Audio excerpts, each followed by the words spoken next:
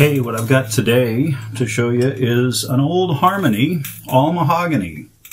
This is a 1960-something Harmony H165. It is solid mahogany top, sides, and back. Probably a poplar neck.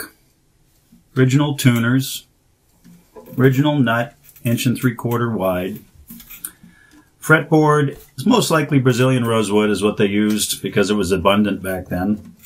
Bridge used to be a Brazilian string-through bridge, but it had a crack, and so I replaced it with this pin bridge, another rosewood belly bridge, East Indian. Underneath, it's got a maple bridge plate, very thin, about 1/10 inch thick, just about the footprint of the bridge itself.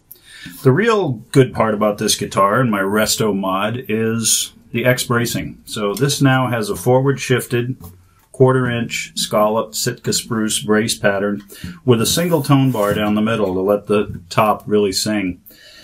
Came to me in pretty decent shape, needed a neck reset like all of these old Harmonies do. Had a couple of cracks down around the butt where this has been lifting from the end block, and so I cleaned that up. Added this edge burst finish to it just to make it a little bit different, and it's got a hand rubbed oil finish on there.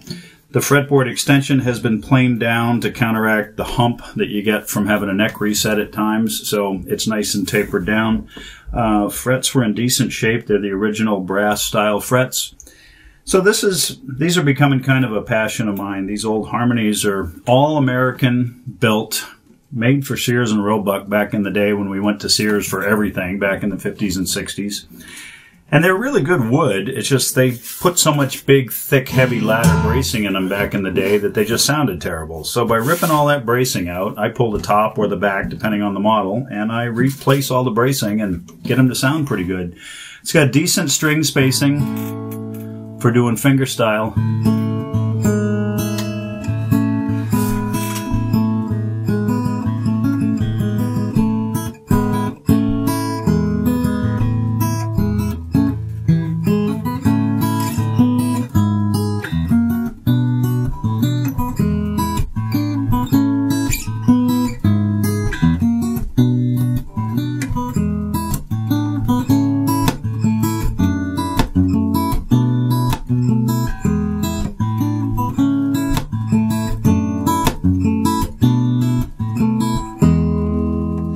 You can tell I'm a Clapton fan, but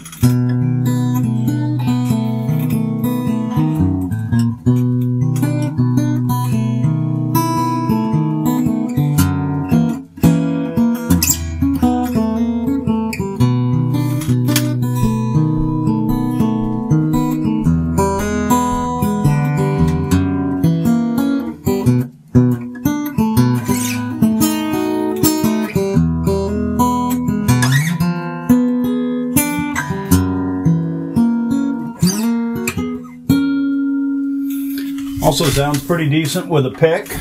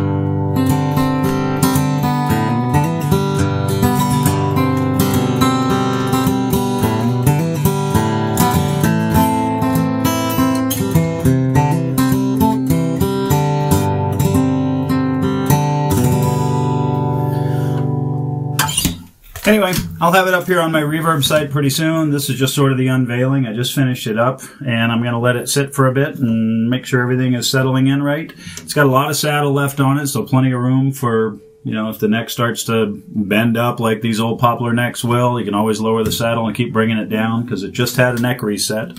And I think it's kind of a one-of-a-kind. It's sort of a Street Master-ish look. Definitely has some wear and tear and patina on it, but I like to call that mojo. We got a little bit, you know, there's some rough edge up here, like I said, down on the butt. A couple of old cracks that have been repaired. Those are all cleated and glued inside. But other than that, she's a pretty clean thing, and it's beautiful mahogany wood. All American. Back in the day when everything was made here. Hey, thanks a lot for watching. See ya.